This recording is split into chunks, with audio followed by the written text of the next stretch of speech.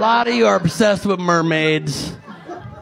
It's got to stop. I was dating a girl. We were laying by the pool, and she says to me, Ben, am I a mermaid? I said, no. I'm not even sure you're an adult anymore, to be honest. What kind of a question is that? Could you imagine if us guys asked shit like that? Baby, baby, baby, am I a dragon? Baby, say I'm a fire-breathing dragon, baby. You would never find us attractive again. I don't even get what's attractive about mermaids. The only attractive part's the top half. That's a human woman. You got that half. The bottom half is just fish. That's what you want? You want floppy fish bottom? That's what you want? Just on the beach, just like flopping around, hoping Tom Hanks comes, puts you in a bathtub? That's your life? That's your dream?